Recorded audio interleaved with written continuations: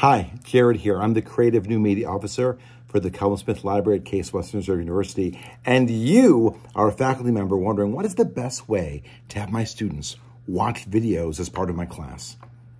Now, this is a difficult question. And the reason it's a difficult question is that much like textbooks are an assemblage of things that the publisher could get rights to, we often find ourselves in situations of compromise. And I only want to start here because I can't say, and this will make it easy for you, because that's not how this is going to work. The first thing that you might consider is what streaming services are available. And the answer is pretty much nothing when it comes to mainstream movies. So the question that people always ask is, oh, do we have Netflix for our students? And the answer is Netflix doesn't make an educational licensing stream. You're not licensed to use Netflix in the classroom, and we're not licensed to be able to even buy Netflix and put it in our lab. It's the way it works.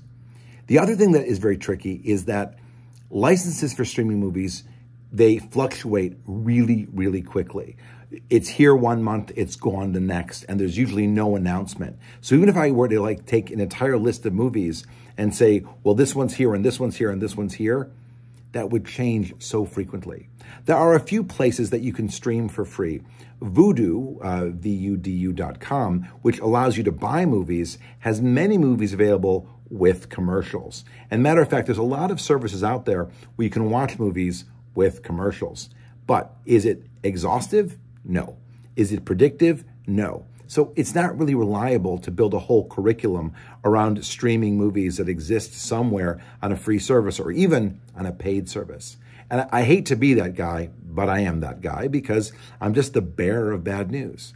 Now, the library itself has a vast collection of DVDs, videotapes, and even some Blu-rays. So what do we do with those if we want our students to watch them as part of a curriculum? Well, the first thing that you could do is you could arrange for a viewing. That would basically mean that you would get a classroom, you would assign your students to be able to say, you will all watch the movie at the same place at the same time. If it's a DVD, that would probably be in your classroom. If it's a Blu-ray, we'll get back to it. If it's a VHS, it gets trickier because most of the classrooms don't have VHS players in them. So the real question is can you create a synchronous watching for your students? And a lot of people don't like that because, admittedly, it is class time that you are now assigning. You may not want to even be the one to docent it. If you would say, I really want to do this, I just don't want to docent it, then what I'd recommend is that you appoint or assign or have one student be in charge of getting the film and hitting play on the film, and then you don't have to be there. That's been done before. We don't provide the classroom and we don't provide the docent. We just provide the movie. There are ways that we can put them on reserve in a way that would actually be useful for a synchronous watching. From an asynchronous perspective, if you want to make sure that the students watch it on their own, you need to be aware, we request that you be aware, that there are only 3 viewing stations in the library. 2 of them are VHS and DVD. 1 of them is only international DVD. Now, the cool thing about our viewing stations is that you can have up to 2 people watching them at the same time with wireless headphones, and you could probably get away with 3 people at the same time with wired headphones. It is bring your own headphones to the library. We don't lend headphones, but we do have a tutorial about how you can synchronize 2 pair of Bluetooth headphones to a TV at the same time. And that would take care of VHS and DVD. Now, the bad news is that let's say it takes 2 hours to watch a movie. The movie's on reserve. Now you've got everyone trying to schedule both when they're borrowing the movie and when they're going to come and use the library and hoping there's open seats. As you can see, it doesn't work with the standard procrastination that students tend to run into. They want to wait to the last minute and run into problems there. The reason that we don't have Blu-ray players set up in the library right now, and one of the biggest questions was, how do people watch Blu-rays? A lot of computers don't have Blu-ray players on them. In the early days, we lent external Blu-ray players that you could plug into your laptop, and what we found is it's not easy. Configuring a Blu-ray player onto a laptop varies from operating system to operating system, and it involves software installation, and it usually is just a pain in the butt. However, we did buy some external, standalone, they look like laptops, but all they do is play DVDs and Blu-rays. And they've got a 14-inch display, and you put the Blu-ray or the DVD right into it, and you can watch it on this battery-powered Blu-ray DVD player, and those leave the library. Of course, now you've got the issue of if the Blu-ray player leaves the library, that means the Blu-ray needs to leave the library, and now you've greatly reduced the number of hours that the item is available. We only have so many players, and of course, we only have so many movies. So it kind of becomes a tricky one right there. The cool thing about this that you should know is that these DVD players have HDMI. So even though it's got a built-in screen and you don't need any computer whatsoever, you can use these to take a DVD or Blu-ray player to go and plug it into a large TV and have a group viewing. With VHS, it's literally going to be one or two at a time, only in the library, unless you know of a classroom that has a VHS player. That varies from place to place. And again, that only would work if you're doing a synchronous or group viewing at the same time. When it comes to the resources of these things, it's always challenging.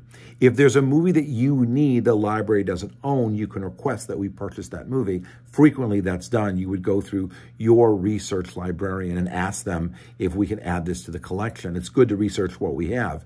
If a movie only exists on videotape and you'd like it on DVD or Blu-ray, you can make that request as well, and maybe that'll help move the collection forward. We tend not to just replace all the VHS tapes with Blu-rays or DVDs because we don't really know what our people want and also what necessarily is available.